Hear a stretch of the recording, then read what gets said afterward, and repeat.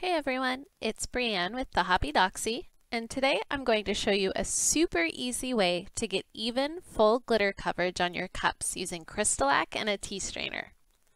In order to do this method, you're going to need CrystaLac Brite Tone mixed with CrystaLac Reducer. I use a ratio of 1 teaspoon reducer for every 2.5 ounces of Brite Tone.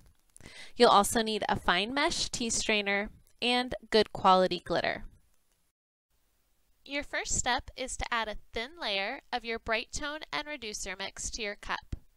It's a good idea to base paint your cup a similar color to your glitter color to help achieve that even, full coverage appearance. This cup is painted with universal white that's been tinted from CrystaLac. I use my finger to apply the Brite Tone, and then I let my cup spin for a few seconds to allow the product to self-level. It's okay if it appears a bit streaky. It'll continue to level as you apply your glitter.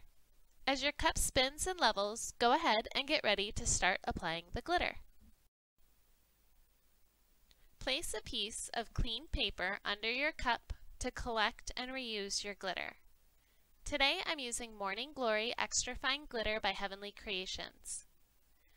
Fill your tea strainer with your glitter and then hold it about 6 to 8 inches above the cup and lightly tap the tea strainer to sprinkle the glitter down onto the cup. It's okay to work slowly. The key here is to lightly apply the glitter around the cup gradually so that the weight of the glitter doesn't overwhelm the Brite Tone. Continue to sprinkle your glitter over your cup as it spins, keeping a good distance above the cup and making sure to give attention to the top and bottom rims. Continue tapping until the tea strainer is out of glitter. This will help make sure that you have full coverage around the cup and that you don't need a second layer of glitter. The next step is the most important. Once you've applied your glitter, walk away. Let your cup spin undisturbed so that the Brite Tone has time to dry and fully adhere the glitter. The reducer does extend out the dry time, so it's a good idea to let your cup spin for 1 hour and then at least 4 more hours on a dry rack before you move on to your next step.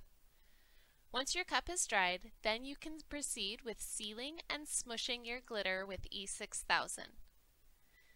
If you follow these steps, keeping your glitter application gentle and having that patience with the drying time, you should find that you get awesome, full coverage glitter from just one application.